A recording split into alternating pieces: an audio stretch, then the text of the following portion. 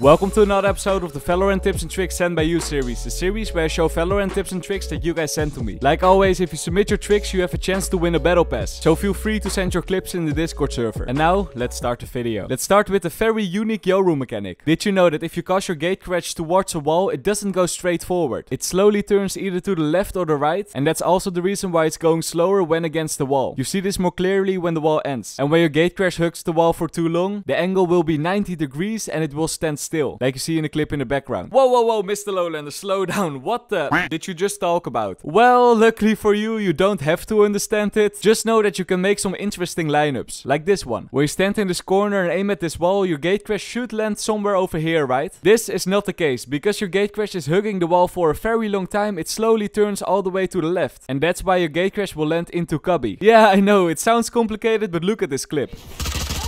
Oh, what the hell? Don't miss me. I did it. Wait, how did you do it? Long range. Well, now you know, my friend. And good luck to everyone finding those lineups. Yeah, my brain also hurts after that one, so now I just want to show you a simple clip.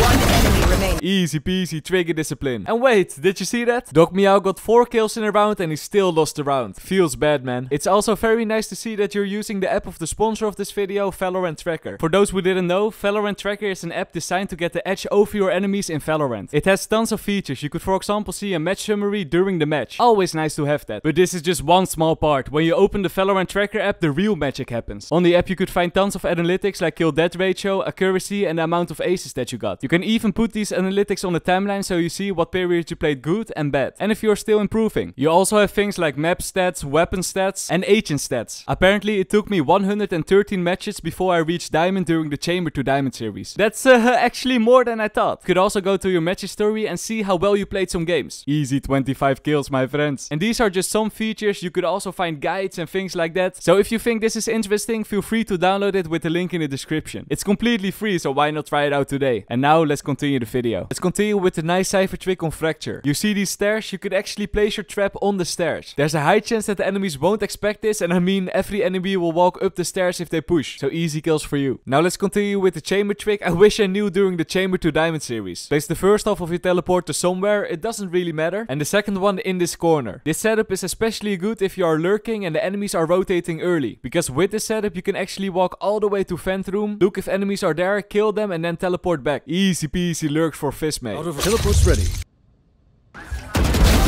One enemy remaining.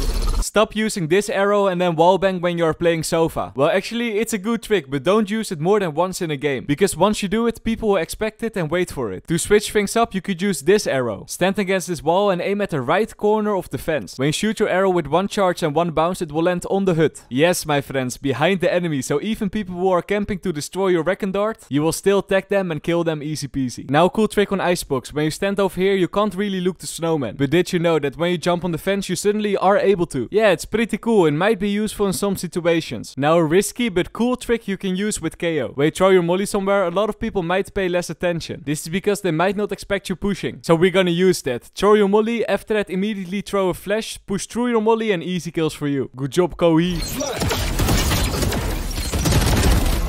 I didn't expect it. Did you guys know that split temporarily got disabled? And it was all because of this bug. Apparently with Jet you could jump over here. Yeah, I know, pretty OP. Luckily this isn't possible anymore, but I thought it was a fun trick to show. Here a cool trick with Killjoy on Ascent. If you place the right foot of your sentry gun on the crack, you can stand roughly on your sentry and head glitch the enemies. I really love head glitch spots. It's like playing Where is Waldo in Valorant. This next trick is very cool if you want to go for an aggressive lurk. For those who didn't know, you are able to shoot through this wall over here. You can use this mechanic in combination with a nice fade lineup. With fade, if you are lurking, stand still over here and aim at the bottom of the iron thing. Now when you throw your octopus, it will land in front of the door. And it will spot most of middle, very nice. So after you throw it, use the wall and easy kills for you. There's no way that the enemies will expect this coming. Now a very simple one, when you jump on these boxes with Cypher, you could place your camera on that building. This is a nice one to catch the enemies flanking you. And also nice, you're able to spot the orb. So when it suddenly disappears, you know something fishy is going on. Now a fun fact about this series. In 28 episodes, I think people sent in over 1000 tricks, but I never see race double jumps. And this episode we suddenly got 2. So here are 2 nice race double jumps you can use. One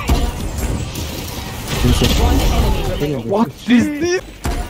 Last player standing. Oh, what? Let me know in the comments which one you found better. This next trick that someone sent in, I actually tested out myself. With Omen, at the start of the round, use your smoke over there. The enemies might think that you're just smoking them off, but in fact this is a sneaky trick. Use the smoke immediately, be careful for the entrance, and jump out of nest to teleport in your smoke. Yes, my friends, I know it sounds crazy, and I thought it was crazy, so I had to test it out, and look at this clip.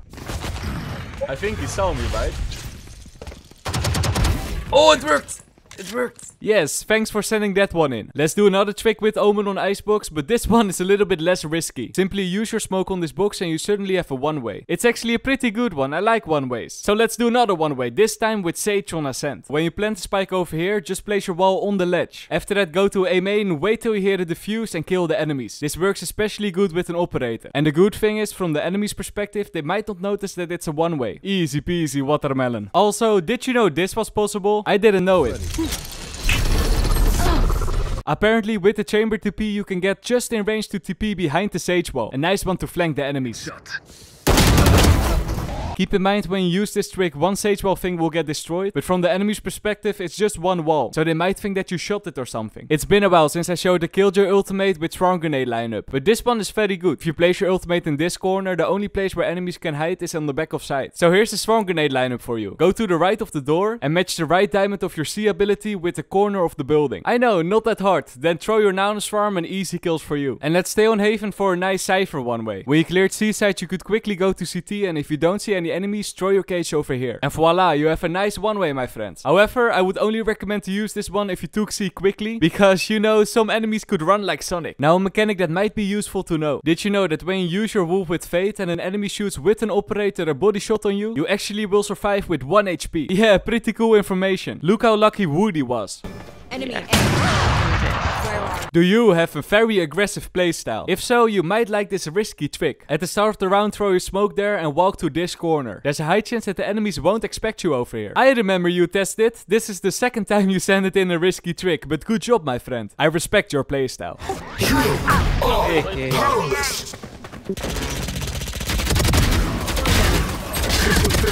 And this is not the only time you use this trick. I mean, look at this, man. This guy is a beast.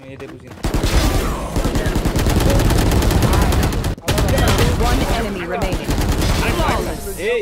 In last episode I showed that if you throw the Fate Orb on this ledge, the enemies will bounce up and down like a bunny. But the lineup was a little bit hard to remember, so here's an easier one. Stand in this corner, aim at the corner of the building, run forward, and as soon as your crosshair hits the truck, jump and throw your orb. With a bit of practice you can get it very consistently. Easy kills for you, my friends. Unless this got patched. I think it didn't got patched, right? Anyway, something that I know for sure is still in the game is this wall. If you place your wall over here, you can actually look in between the corner of the building. I know, it's such a sneaky but easy spot. And what makes it even better is that if the enemies push, they are not able to see your wall. Good luck on making those kills. And while we're on split, here's another wall. I'm not sure what to think about it. It might be obvious, but on the other hand, you could look all the way to the back of side. I mean, look at Taxi Vader, easy kills.